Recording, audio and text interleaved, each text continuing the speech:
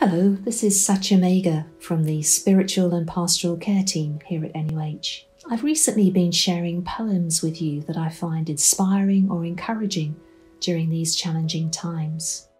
Today's poem isn't really a poem, but a few words from the poet John O'Donohue. As it's short, I'll read it through twice. Let there be an opening into the quiet that lies beneath the chaos, where you find the peace you did not think possible and see what shimmers within the storm. Let there be an opening into the quiet that lies beneath the chaos, where you find the peace you did not think possible and see what shimmers within the storm. Words from John O'Donohue.